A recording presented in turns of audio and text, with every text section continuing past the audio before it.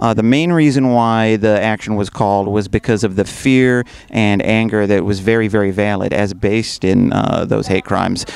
So we want to make sure that people know that these fears are valid, these fears are real. So one goal is to give students a voice for this. The other is to encourage the university to take some concrete steps and to work with us to make things safer for students.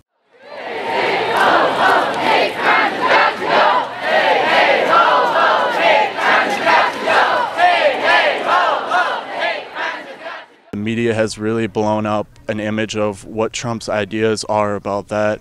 I think as a person, he's a really good guy. In his operations and business, he employs a lot of races. It's not this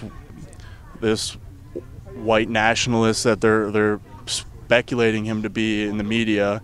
If you really got down and looked at what he advocates as, you know, a presidential candidate, there's a lot of things that are very respectful and very knowledgeable. The same with Hillary, but the fact is he was elected, and there's really nothing we can do.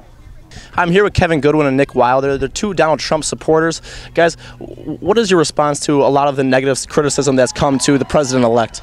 Well, honestly, this right here is embarrassing. These are a bunch of grown adults that are crying and complaining just because they didn't get their way, and it's just good to, you know, let them know that that's not how politics work and that's not how life works. So saying, you know, get over it is sort of the message we're trying to send here today. Yeah, I mean, I would agree with that too, but I think a big thing is like the protests I think we've gone a little bit out of hand. If you go back to like Martin Luther King, those were silent protests, those were very peaceful, and now we're burning the American flag, which I think is a total disgrace. Yeah, and now do you guys believe in this kind of movement and what these people feel, and do you guys, you know, feel any grievance with them, support them as well? I mean, obviously it's good to see the passion for your country. Right to do that. They do. Free speech is 100%. Free speech is the best speech, and the fact that they're protesting shows that they care. We'll never be divided. The people united. We'll never be divided. The people. I think that's what this can accomplish, is just kind of letting people know that you're not alone, that you have allies that are standing there and supporting you, and that really at the end of the day, what this whole election, even as scary as it is, what it comes down to is that it comes down to the people. You know, it's all about we the people, and that we have to make it that way. We have to make sure that we're forwarding that progress and we're standing together and standing strong together, so that, you know, there's only so much they can do in office if we stand together. Also that it's okay to be scared, and that it's not.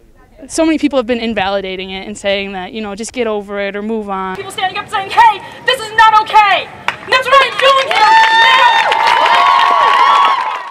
We're trying to send the message of peace. We're trying to send a message of love, that we won't be beaten down by hate and this agenda that Trump and Pence have been pushing at us for the past 16 months in this election.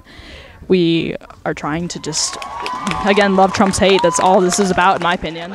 Say it clear. Refugees are welcome here. Say it loud.